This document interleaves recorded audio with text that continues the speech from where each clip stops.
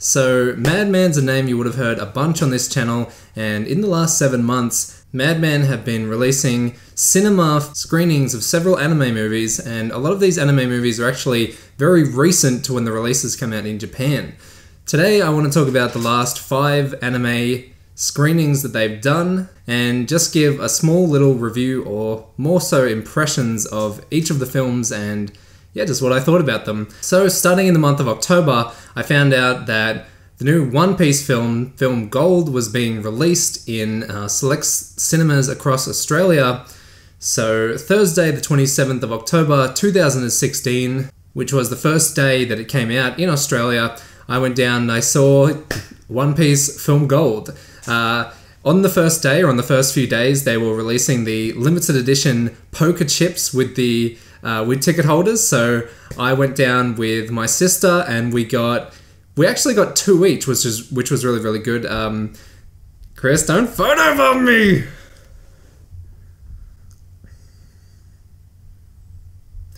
I gotta get those chips anyway.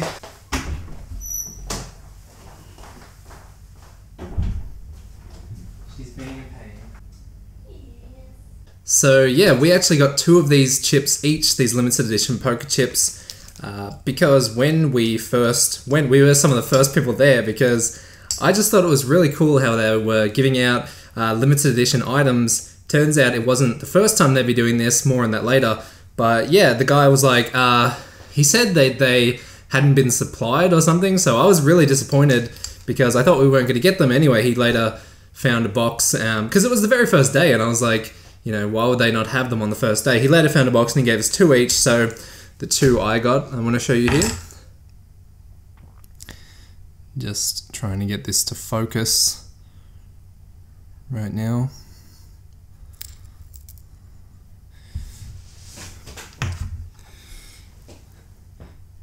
These are the 2 ones I got.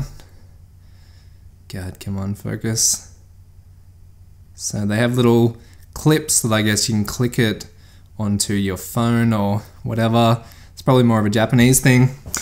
So yeah, those are the 2 I got. I believe that there was a set of 6 or 7 to collect, and because we got 4, I was really hoping that we'd get you know, one of each character, but unfortunately the other 2 my sister got were these Sanji ones as well. They're not going to focus, but you've seen that one anyway.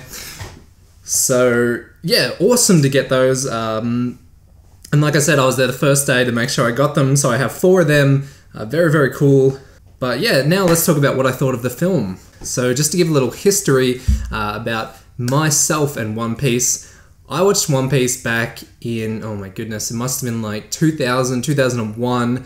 One Piece started airing in 1999. Of course, it's been going for like, you know, nearly 20 years now. It's one of the longest running anime series in history. But yeah, I had seen a handful of episodes of the first season of One Piece back around 2000, 2001, and so really only knew like the original cast, the original pirates that they gathered onto their crew in the first season. So I really only knew a small handful of the characters. Of course, since then, years have gone by and hundreds of episodes later, more crew members have been recruited, more characters have been introduced, side characters, enemies, all this stuff. So I really went into it with no knowledge up to the current One Piece lore and the current One Piece characters, but it was very easily accessible, even for someone new like my sister who'd never seen an episode of One Piece in her life, to really go in and just enjoy it.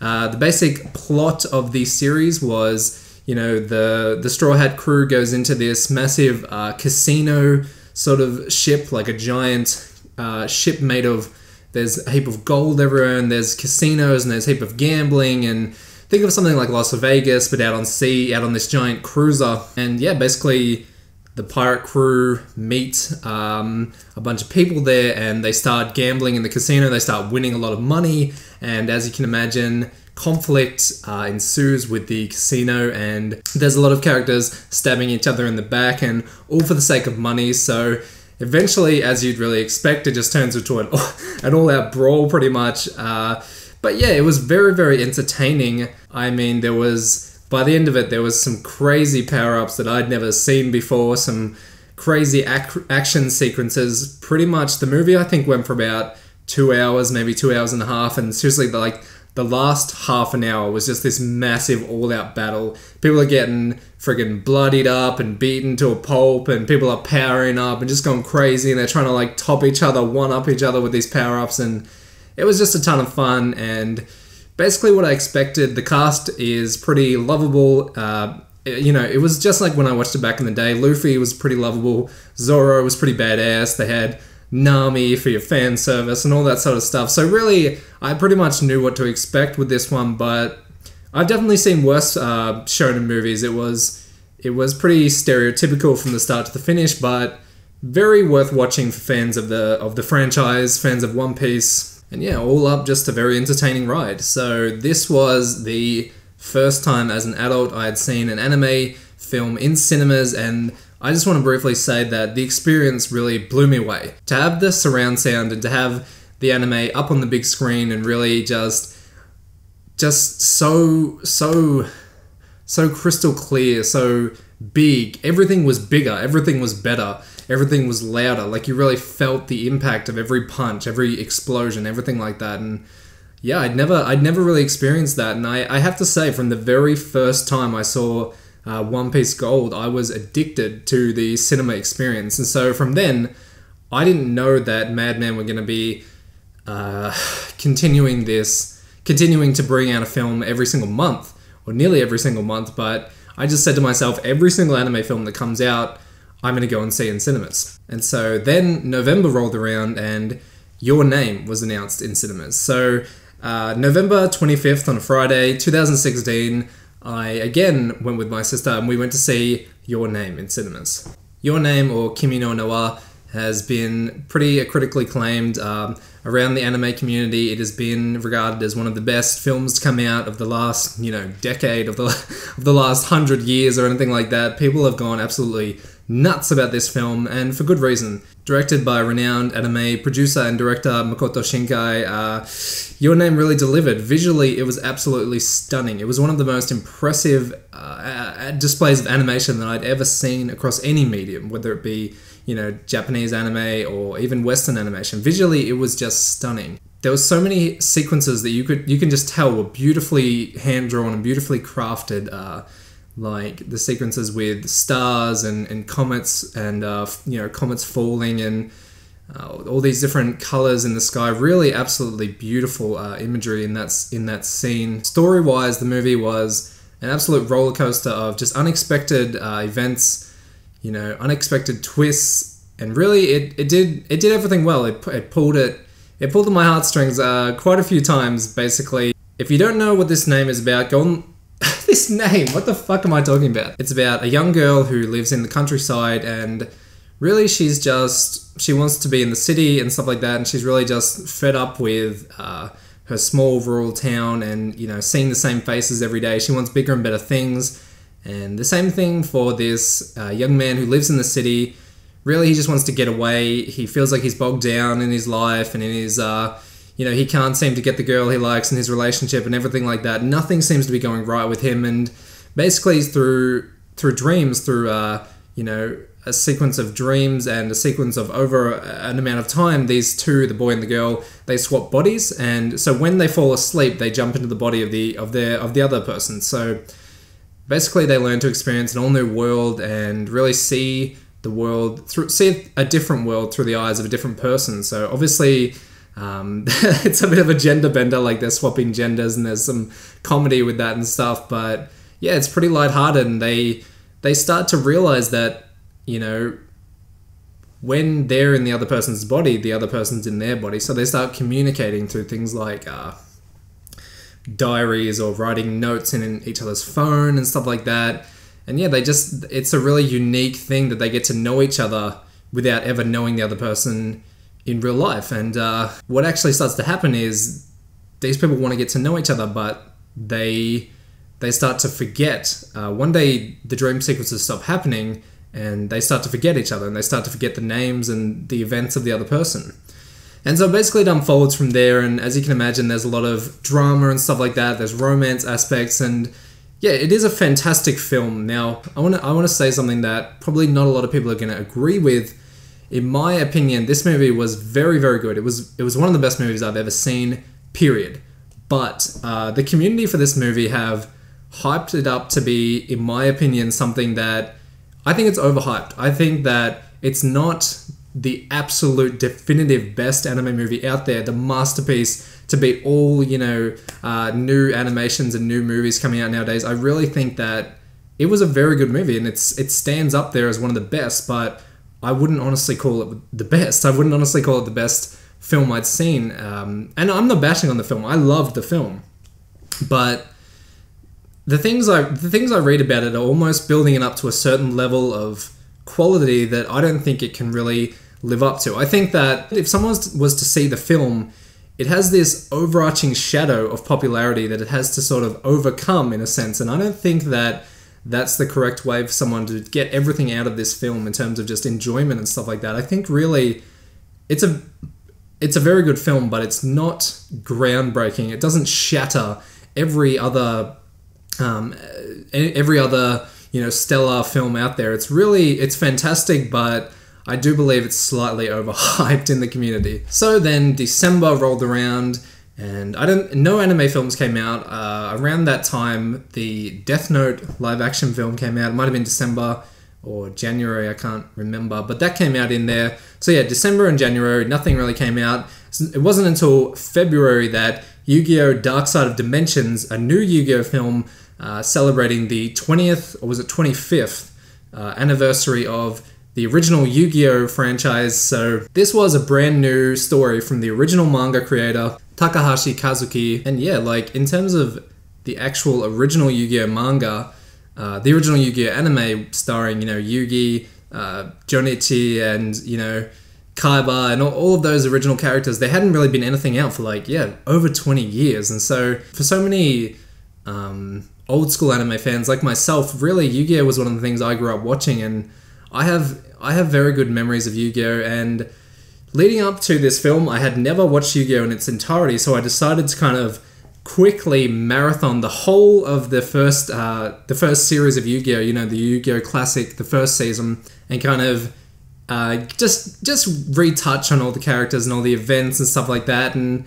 I have to say, leading up to it, I thoroughly enjoyed the first season, the first 2 seasons, the first 3 seasons of Yu-Gi-Oh! It was so nostalgic to me.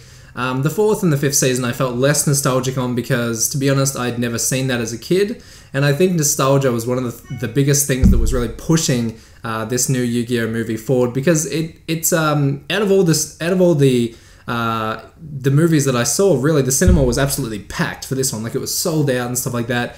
A lot of old school anime fans came to see Yu-Gi-Oh! Back in its full action, full glory, and I have to say that in terms of seeing all the characters again, it was very nostalgic, but it was kind of a letdown. It really didn't capture the essence of what made the original series good, in my opinion.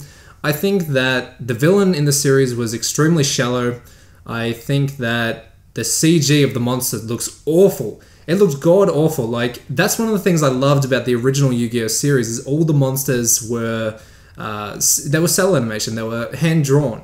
In the later Yu-Gi-Oh! Series, like GX, 5Ds, CG started getting implemented, and I really think it lost that charm that made it really something so unique about a card game where holographic monsters came to life and started battling each other. The CG just took me completely out of it. It took away the immersion for me. With that said, I did still enjoy the experience. And one thing to mention, it was aired in the dub, so all the original voice actors came back. What's that guy, Green or whatever, who voiced Yugi, came back. Kaiba's voice actor, Joey's voice actor, they all came back for this, or at least most of them came back, so that was really, really good. And yeah, I think just the nostalgia train, this nostalgia effect was one of the best things about that movie. So I saw it. First date came out Thursday the 2nd of February 2017, and the reason I was there on the very first date was because they were giving away promo cards, and I got 2 as well because I saw it with my girlfriend and she decided to give me hers. So there's 2 promo cards. These are Obelisk the Tormentor, an alternate cover, an alternate artwork of Obelisk the Tormentor. And yeah, so you pick these up with early ticket holders, and I have 2 there. Probably I'm going to open one and keep one in its original packaging, but that'll be for another time. I don't really have anywhere to keep it, so I don't want to open it right now. But yeah, as I say, I just think it's really, really cool that, you know, Madman have put in the extra incentive to kind of go and see these films. They really, I can tell they're really trying to get something started and really bring new anime series, new anime movies to viewers, because like ever since February they've released a new anime movie every month. So I'm just hoping that this is going to succeed, and I'm going to support every screening I can in the impending future. So yeah, that was Yu-Gi-Oh! Come Wednesday the 15th of March 2017, my girlfriend and I had been marathoning the first 2 seasons of pretty much everything of Sword Art Online, leading up to the new movie coming out, and that's Ordinal Scale. So, I had previously seen the first season of Sword Art Online. I watched it way back, like when I was getting into anime pretty much. I actually saw it air on television in the dub, so it was my first time watching it in the sub in Japanese, because that's what the movie was coming out in. And yeah, like rewatching the first series, I'm a big Sword Art Online fan, and I freaking loved the first series. My opinion, one of the most entertaining seasons of anime out there. And yeah, I really enjoyed the first season, rewatching it again. The second season for me was pretty up and down. It started off like an interesting concept, and the first couple of episodes were really gripping and really entertaining. And then it kind of just played out into this mess of trying to appeal to weird sort of like the whole thing of Kirito kind of acting like a girl and being girly and trying to be cutesy. It was really just bizarre, and it honestly put me off a treat. Like I wasn't enjoying that aspect of it at all. And then kind of once Gun Gale ended, it kind of went back into the whole Alfheim Online setting, and you know, the fairies and battling and RPG elements, and Klein came back into it, and all the side characters came back into it, and that was when it really started to pick up again for me. Surprisingly, the last, I guess you'd call it like an arc, the last 5 or 6 episodes of Sword Art Online Season 2 had one of the most emotionally moving storylines that I've ever seen in anime prior to this.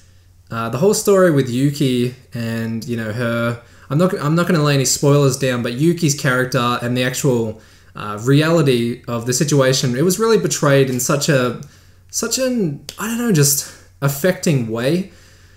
I think a lot of people live out certain fantasies, and when people go online and play RPGs and stuff like that, they really do take on character settings, they do take on character traits that aren't typically, they're not typically accurate to how they actually are in real life. And yeah, Yuki's story, just as her being one of the best swordsmen and in Alfheim Online, but in reality what she was in real life, it was really, really affecting and really surprising, I'd say. And my girlfriend actually predicted it before it happened, and I didn't see it coming, and yeah, it brought a tear to my eye, I'm not gonna lie. I was pretty moved by that story, so that's how it was leading up to Ordinal Scale. So, first season of Sword Art Online, very good, very entertaining. Second season of Sword Art Online, first half, pretty up and down, I would say. I wouldn't call it bad, but I wouldn't really call it great. Second half kind of redeemed it in some sense, but it was pretty much on rocky ground at this point. One thing Sword Art Online seems to be very, very efficient at is accurately portraying the times, the technological advances and the trends in technology at the time. So basically, at the time of Sword Art Online coming out, the first season, you know, virtual reality was just starting to kick off. The development of you know, VR, the Oculus Rift and stuff like that, that was just starting to kick off, and really it was pretty popular, and it was gaining popularity, and it was gaining kind of its footing, I think, and that just came out at a perfect time to really cement it as one of the most popular anime series to this date. The second season of Sword Art Online captured the first-person shooter craze, and everyone just kind of like Call of Duty this and Call of Duty that, and like really that was one of the most popular genres of gaming at the time, and basically, yeah, Sword Art Online just again went with the trends. Coming into 2016, Pokemon Go was massive. The Pokemon Go craze was like insane. Everyone was playing Pokemon Go. People that didn't even like Pokemon, people that didn't even like gaming, Pokemon Go just really took over the masses, and it was the new kind of leap in gaming and virtual technology and virtual reality and stuff like that. So what Sword Art Online did, they brought out Ordinal Scale. Ordinal Scale is basically the same sort of technology as Pokemon Go, but more in a virtual sense. So you think after all the things that happened to Kirito and Asuna and the gang, they would not be very keen to jump into virtual reality again, but lo and behold, they decided to jump into it. So Ordinal Scale is the new gaming technology out. It's basically a headset that lets you see virtual reality battles and also take place in them, not just in the comfort of your own bedroom, but actually going out into the cities, moving in real time to these battles in open locations and stuff like that. And just like in a similar aspect to Pokemon Go, like moving around physically, chasing battles, fighting enemies and stuff like that.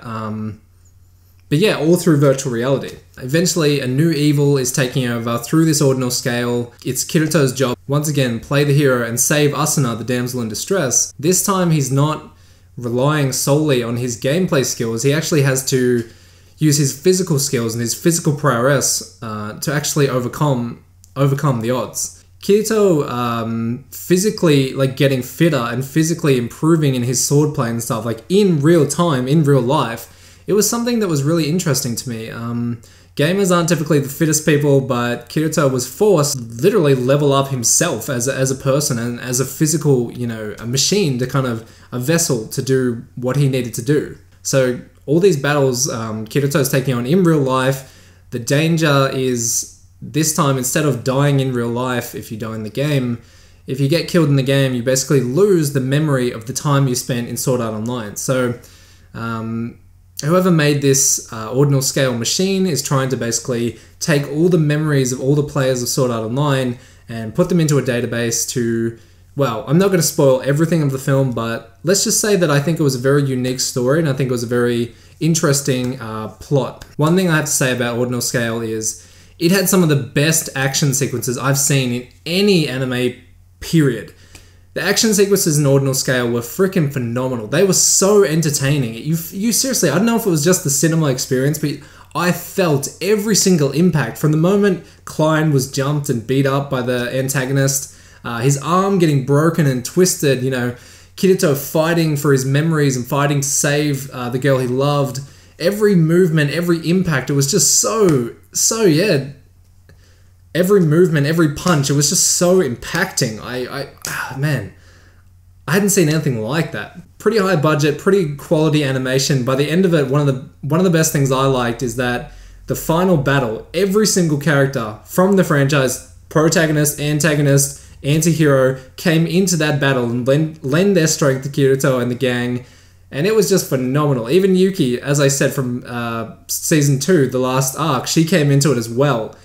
And it was just a fantastic climax to a really good film. I'd say Sword Art Online is actually really one of the best things in the franchise. I think it's up there with the first season. Definitely, Ordinal Scale is well worth checking out. If you love Sword Art Online or you hate Sword Art Online, I think Ordinal Scale, give it a chance. It's only like a 2-hour film. I think you'll be pleasantly surprised. And finally, in April, Saturday the 8th, 2017, me and my girlfriend went to see A Silent Voice. A Silent Voice, Koe no Katachi, is a coming-of-age series, a romance series, a drama series, a tragedy series, so many different aspects, a comedy series. It's not even a series, but so many different aspects to this. The basic plot is, in elementary school, a young man bullies a deaf girl. When she comes to the school, she's treated like an outcast.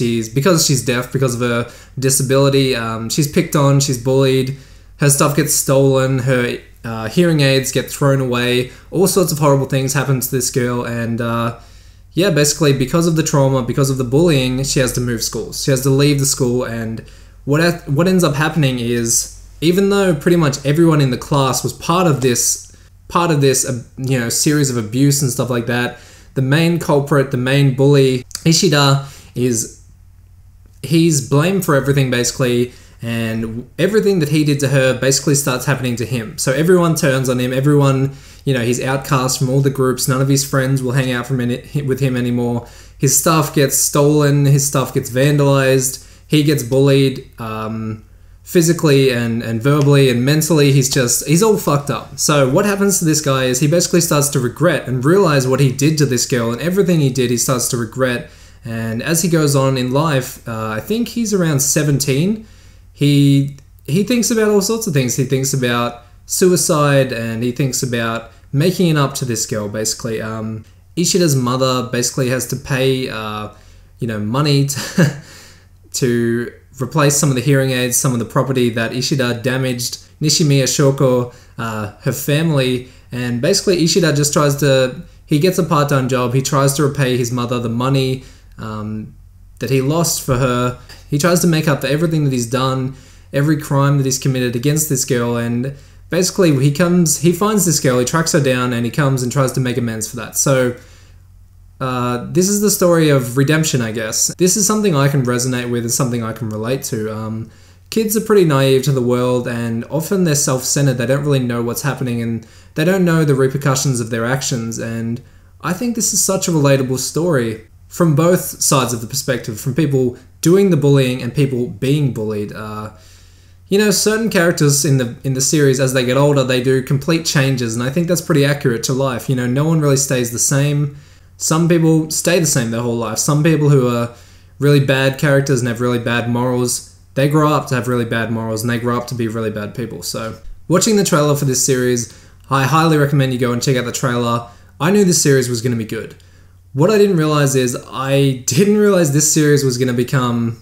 I keep saying series. Why do I keep doing that? I didn't realize this movie was going to become my favorite movie of all time. That is not just in anime. That is not just in Japanese storytelling. This movie became my favorite movie ever made. I'd ever seen. At any time in my life, I can't think of a movie that actually resonated with me as much, or actually just entertained me as much, emotionally gripped me as much. This movie just seemed to throw me around emotionally. Like, sometimes I was laughing out loud at this movie. Sometimes I was genuinely upset at the events that were transpiring. Sometimes I was feeling sorry for some characters. Sometimes I was just feeling like... I was feeling like I was in this movie. I don't know what to say, but basically in this movie, so many of the characters were lovable, but so many of them weren't. So many of them were just... I've never seen an anime that's really... There's character stereotypes and things like that, but this anime really just, to me, every character seemed real. Every character you could literally... I could pull out of the film and put onto someone's face in real life. Like, so many characters just seem so real. Like, I'd met people in real life that could have been in this film. The art style that this used was very, very powerful, yet very, very subtle. A lot of, like, soft color palettes and stuff like that, but yeah, a lot of soft lines and stuff like that. It was just visually stunning. Some of the animation effects that they used, like crosses over people's faces, and the crosses falling off when that character came into Ishida's life, and crosses being put back on when they left his life. It was just something very unique. I don't want to spoil anything for this movie. I just think that when I was growing up, I had a deaf friend as well, and Hayami Saori, who played the deaf girl Nishimiya, she did such an amazing job basically imitating a deaf person and imitating the way they try to enunciate and the way they try to get their communication across. It was just really emotionally affecting, and I really was sucked in. I really believed that this girl really had a disability, because it's something that... Bullying is a touchy subject, and, everyone in life goes through it. But the way this film portrayed it, I think it's just so interesting and so relatable. I really would highly recommend any of you guys watching to check this movie out if you haven't already. In my opinion, the praise and the critical acclaim that Your Name got, this film should have got that, because I honestly think that it's one of the biggest masterpieces ever made, because of the subject material it tackled, and because of how perfectly it just nailed every single aspect of it. It's not a blockbuster film. It's not something that, like, the masses are going to go and see. It's something that you have to get taken into the world, I think, to really appreciate a story like this, because basically it's a story that could happen in real life. It's not something that's, fantastic or fantastical. It's not something that's virtually impossible. It's something that's very realistic. It's something that I think young adults and teenagers especially can really relate to it. And yeah, just really learn a lesson, I think, from things, the events that happen in this film. Honestly, there's certain events that have happened in my life that are very accurate to this film, and yeah, it's just crazy. I can't believe how much I loved this film. I was breathtaking. I was seriously taken back so far. Just, it was stunning. It was really, everything about this film, by no means was it an absolute perfection of entertainment. It was just a perfection in the sense that it was so realistic. I've never been so immersed in a world as much as I've been immersed in this world. But the thing is that this world could have been our world. There's no real line between that fiction and, reality. If you've seen this film, no spoilers, but the final moments of the film, just before the main climax, I was honestly, I think I forgot to breathe. I was like looking at the film with my hand over my mouth. I couldn't actually believe what was happening. I was so emotionally it had me. It just completely had me. I was fully into it. What I hoped wasn't going to happen didn't happen, and I don't know, I may have been an emotional mess if it had have happened.